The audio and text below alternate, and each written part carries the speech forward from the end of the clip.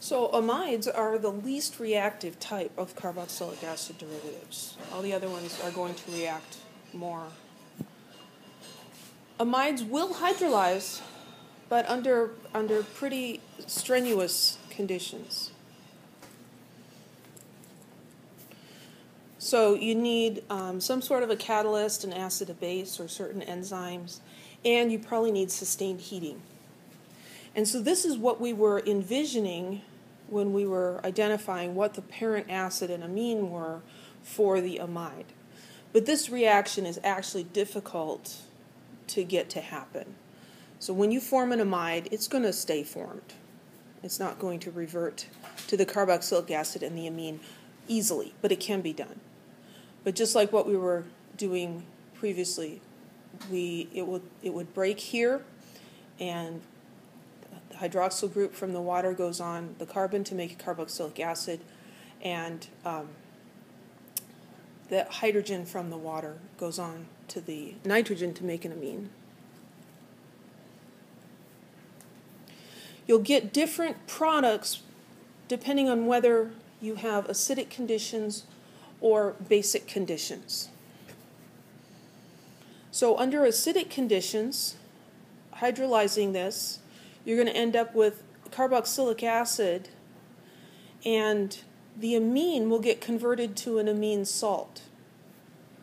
Because what happens when we react an amine with an acid?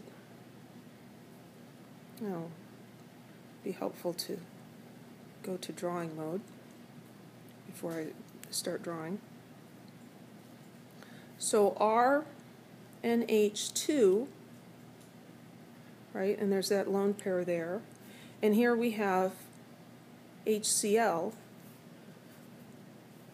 The amine is a base, so it's going to accept this hydrogen from the acid, and it's going to form an amine salt.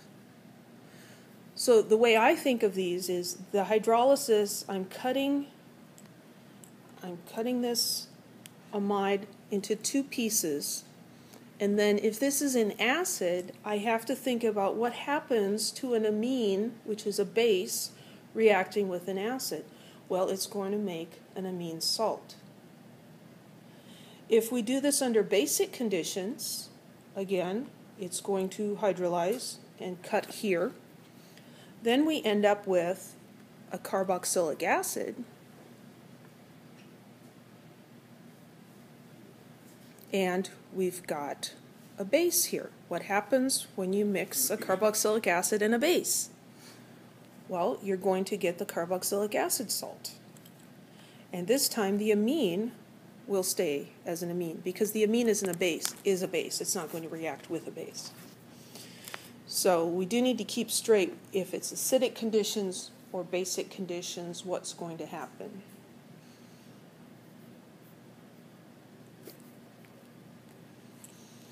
So predicting products. Draw structural formulas for the organic products of each of the following amide hydrolysis reactions. Be sure to take into account, hint, hint, hint, whether the hydrolysis occurs under neutral, acidic, or basic conditions. So this first one, here's our amide reacting with water, so we've got hydrolysis. That's not what I wanted to do. And there's heat and sodium hydroxide. So we need heat and either an acid, a base, or an enzyme to catalyze this. So we've got the stuff we need to catalyze. So that's going to break here. And this is how I would think of this. So I know that that's going to make a carboxylic acid and an amine.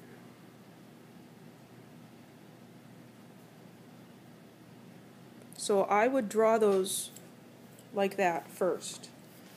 And then I would look and see, oh, this is in basic solution.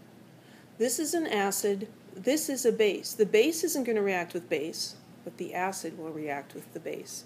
What is it going to do? Well, it's going to donate its proton. So it's going to lose its hydrogen, and it's going to gain a negative charge. So that's going to make a salt. That has to have a cation with it, so it would be sodium. Does that make sense?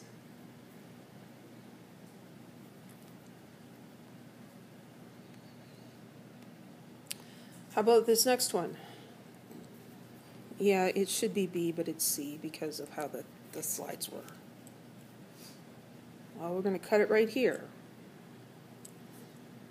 CH3, C double bond O, get an OH there, and then this guy will be NH2, CH3. It says heat, doesn't say acid or base. So then is anything going to happen to these products? No. You'll get the carboxylic acid and the amine. See, both of those are weak. So the amine is a weak base, and the carboxylic acid is a weak acid. And so they're not necessarily going to really react with each other.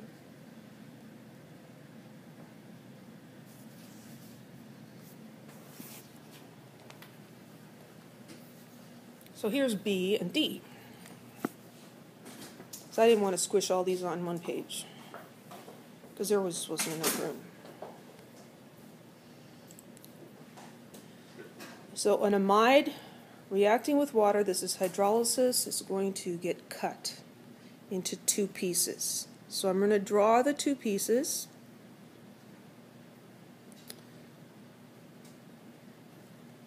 Well, I'm going to try to draw the two pieces. Good grief. This will be OH. And then the rest of that is this guy, methylamine. Then I'm going to look at my conditions. This is under acidic conditions. So I've got, this is a strong acid. Strong acid with a weak acid, nothing's going to happen. Strong acid with a weak base, we're going to get a reaction.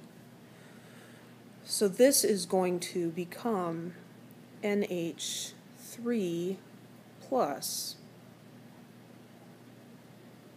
That's going to make a salt, and then the anion will be Cl minus. Does that make sense?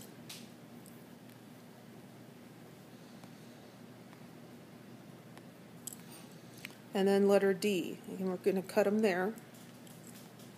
So we're going to get benzoic acid.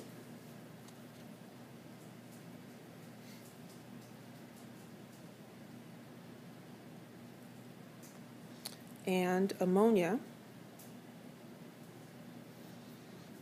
and it doesn't say acid or base, and so we'll just leave those as they are. Any questions?